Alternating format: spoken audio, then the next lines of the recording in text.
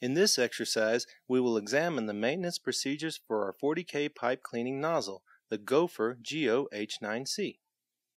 The GO-H9-C is pressure rated up to 40,000 psi and is designed to clean straight pipes from 2 to 6 inches in diameter. It also adapts to larger pipes with the use of a StoneAge centralizer as shown here. Gopher nozzles are ideal for cleaning pipes, evaporator tubes, and removing concrete from drill pipe.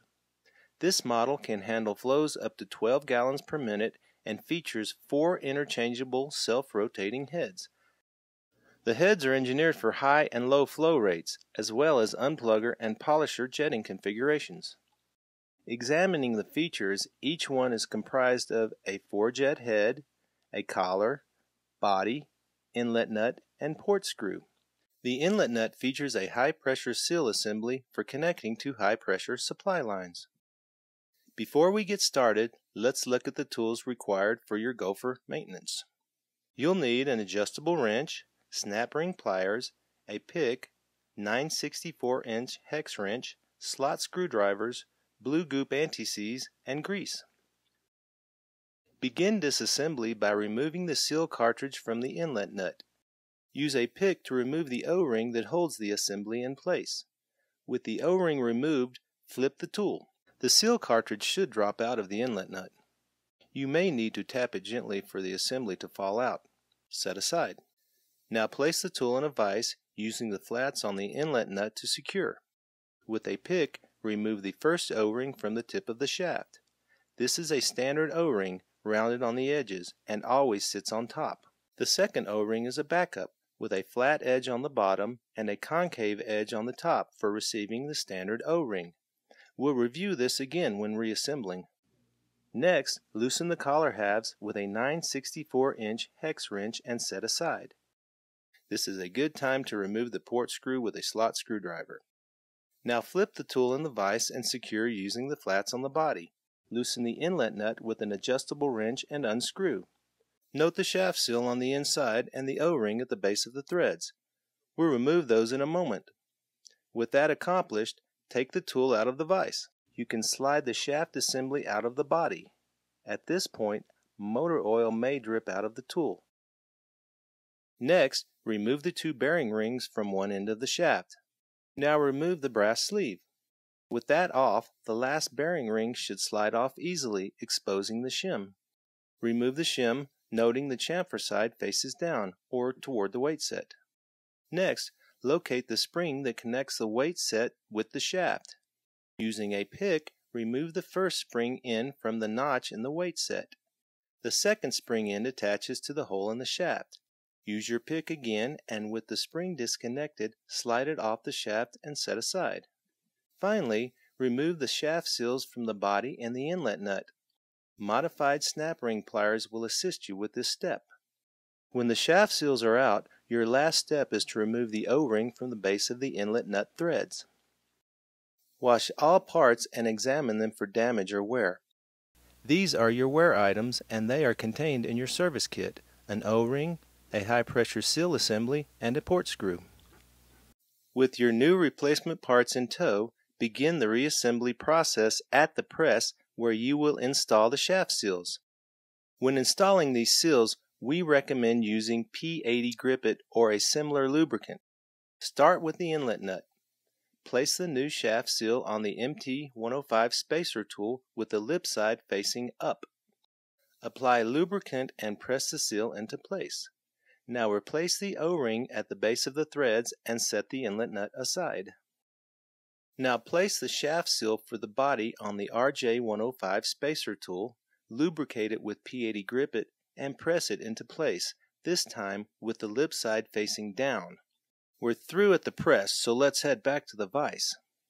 Begin by taking the 2 RJ007 bearing rings and place them on the shaft. These bearing rings have a wider inner race that should face the shoulder on the shaft when assembling. Next, reconnect the weight set, spring, and the shaft. Insert the first spring end into the hole in the weight set and slide them both onto the shaft. Now connect the second spring end by rotating it into the hole in the shaft as shown. Note the action when the spring is assembled correctly. Next, slide the brass sleeve over the shaft assembly. Now place the shim on, with the chamfer side down, facing the weight set. The BC009 bearing ring goes on next.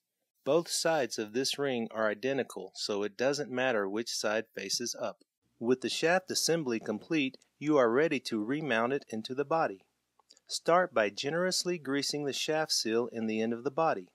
Now slide the shaft in. At this point, you are ready to fill the body with motor oil. Secure in the vise with the head end down. As you fill the body with oil, twist the shaft at the bottom to allow the oil to settle down into the tool. Continue filling and twisting until oil reaches the bottom and starts to drain out the port. This helps remove air from the body of the tool. When this draining occurs, replace the port screw and continue filling until oil covers the top bearing ring as shown. Keep spinning the shaft to ensure that all the air bubbles up and out. Now grease the shaft seal in the inlet nut and apply blue goop to the threads. Screw the inlet nut back into the body and tighten with an adjustable wrench. Note the vise is on the body flats and the wrench is on the inlet nut flats. You are now ready to reinstall the cartridge assembly into the inlet nut. Note that one side has an O-ring for attaching to the HP connection. Make certain the O-ring side faces up. With the assembly in place, secure it with the O-ring as shown. A pick may help tucking the O-ring into the groove in the inlet nut. Now it's time to burp the oil inside the body. To do this, place the tool in the vise with the inlet end facing down. Using a slot screwdriver, carefully loosen the port screw just enough so any remaining air escapes out the port as shown. Retighten the port screw. With the tool still in the vise, replace the collar halves on the shaft. Tighten the screws with a 9/64-inch hex wrench. Make certain the two halves are tightened evenly so the gap is the same on both sides. Now you can replace the two O-rings on the tip of the shaft. The backup O-ring goes on first, making sure the flat edge is on the bottom and the concave side faces up to receive the second O-ring. Place that O-ring on next on top of the backup as shown. Finally, replace the head on the shaft.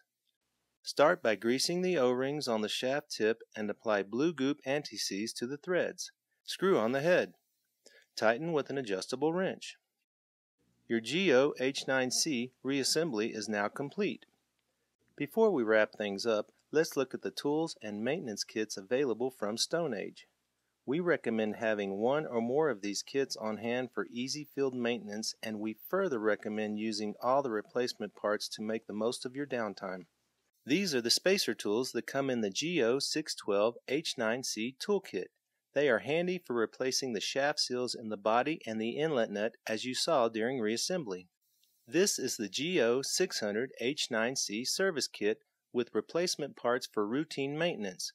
It contains written instructions, an O-ring, a port screw, cartridge assembly, motor oil, and a syringe applicator.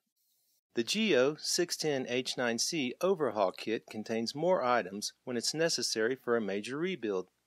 You'll find written instructions, motor oil, a brass sleeve, spring, anti-seize, port screw, shim, O-rings, shaft seals, seal cartridge assembly, and bearing rings.